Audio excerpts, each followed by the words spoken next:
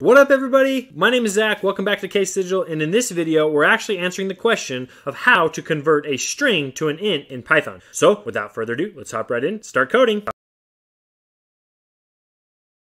What up everybody? So like I mentioned in this video, we're answering that question of how you can convert a string to an int in Python. And today, essentially, I just wanted to go over a couple things. It's actually really simple, and I tried to find a naive way that maybe would be more of a naive way to do this. But actually, in all reality, this is a very simple method that I want to go over that you can use and do. But there are a few gotchas that I also want to cover. So let's hop right in and let's start talking about how you can convert that string to an int in Python. All right, so how to convert a string to an int? Well, like I mentioned, like I said, I couldn't find a naive solution that maybe some beginners might do, or that I myself, when I was starting out, tried to, how I, in the beginning, tried to convert a string to an int. Essentially, Python kind of made it easy where all you have to do is use the int constructor, which is essentially taking your number and going int parentheses your string, which is or your number, which is in string representation. So in our case, it's the variable my num, and just wrapping it in this int constructor. If you do this, it'll convert this number into a string, and I can show you that by printing it out.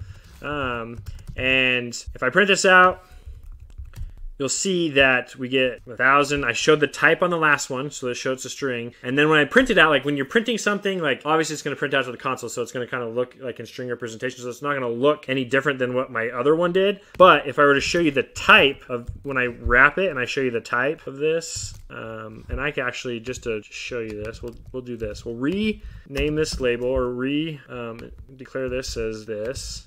So now I can just print out my num, and then I can show that. And so that should show you that when I print out this type, it's printing out the int of my num, which, as we know, or as we should know, is an int. It's an int value. So that's how you convert a string to an int in Python. Now, there are a few gotchas that I want to talk about, because if you don't, and they've gotten me, even recently, I ran into one of these errors or one of these gotchas that kind of screwed me up. So let's actually start talking about a few of the gotchas that you kind of got to watch out when converting a string to an int. Hey, I just want to jump in real quick, say thank you so much for watching the video so far. If it's providing you value, please click that like button below. And if you haven't already, please subscribe to my channel so we can learn more about software development and programming. And well, speaking of programming, let's get right back to it. So some of the gotchas that I've ran into, and that you will probably run into, or if you haven't, or that you may run into if you haven't already, are when you get a string or a number that's in string format. A lot of times, especially if it's a long number like 1,000, a lot of times they'll have something like a comma in it. Now, let's run this exact same thing, but with the comma, and see what happens. If I have a comma in my string representation of my number, and I run this, I get an error. And the reason is because like when this int structure is really only looking for a straight number with like no extra characters like decimal points and or commas or dollar signs if you're dealing with money or anything like that. So even if I switch this out and say, well, it's not 1,000, it's like, say it's $10. Well, what happens if I run that? Like I just mentioned, even with $1, like a decimal point, it doesn't even convert it to like a float first, and then it converts it to an int. It just says, hey, I can't handle this, error.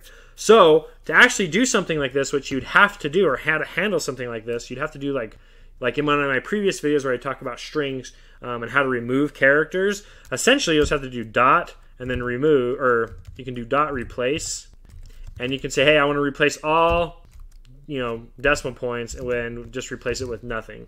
Now, if I do this and print this out, so let's do this. Let's show you what it looks like first. So we're printing that out so you know. And I can do that through here. And then we'll do the same thing. We'll remove this part, and then remove this part, so we can print it out just so you can see. So we'll first show that it should be $10, quote unquote, and then it's still a string, and then we'll show that, hey, that we've removed the decimal place. But if we remove the decimal place, what happens? That'll turn it into something that we necessarily don't want. So like first, it's $10, then we remove the decimal place. Now it's 1,000. So in that case, you might do something like, if it's $10, that can cause, and you remove the decimal places, that could cause an issue. If my num is just 1,000, and we'll just say, we'll do this, so we only have to replace one thing. That's why I use variables. So you can only replace one thing, and it works. So like again, we'll just show you this again. It's 1,000, or 10 with a comma. I'll make this 1,000. So it's 1,000. We'll run this again. Should get another error. We run it again. in this case, we were trying to replace decimal places, but we had a comma, so it didn't quite work. And then we ran into that error. Now, if we change this to a comma and replace that with nothing, and we run this again, we should get the number 1,000. It should work correctly, and you can see that it does. Now, let's go back to the case where this is, say, the 10 with a decimal point. In this case, what I would do in a situation like this is if I only want the int version of this number, I would do something, rather than do a replace, I would do something where it's a split. And what a split will do is, if I'd say split, I give it a token, so something I want it to split on. So in this case, we want to do this. Now this will create a list, and where it'll essentially take that token, which is our comma, and it'll take one part of the list. So create, like in this case here, it'll create 2 items in a list, or a list that contains 2 items. If I put another comma or another decimal point here and did that, it would create a list containing 3 items. That's what kind of split will do. It takes everything and then everything before it, and just keeps adding everything to a list. But essentially, in this case, I would do something like, hey, like I only want the int version of this, and so the int version of a number with decimal places, you can do a split and then take the first index of the list, and that should give us 10. So if we run this again, we should get, hey, $10 down to 10, which now there's a string version of it. Now here's int.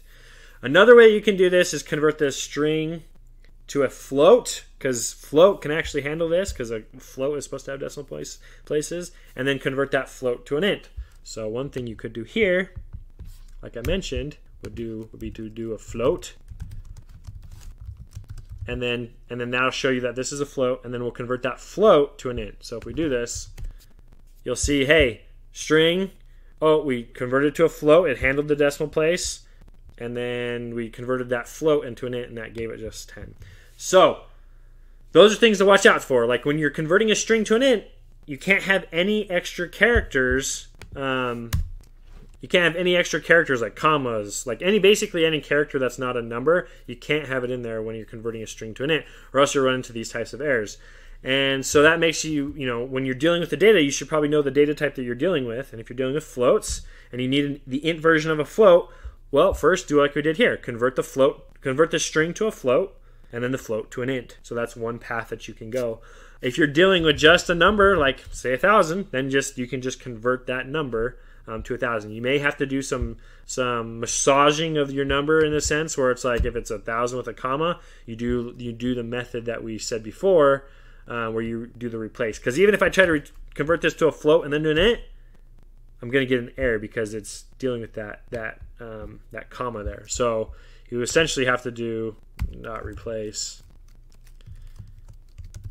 And if I did it this way, with comma, replace with nothing, or an empty string essentially is what that's saying, and I do this, you should see that we go again from a string to a float and then back to an int. So that's how you essentially convert a string to a float. There's 2 paths you can go, like convert it to another number type, like a float, to then go to an int, depending on what your data looks like. Or you could essentially just convert or just replace all the characters and remove them to essentially give you your basic number as just a number with no special characters or no other additional characters other than digits, and then cast that using the int constructor.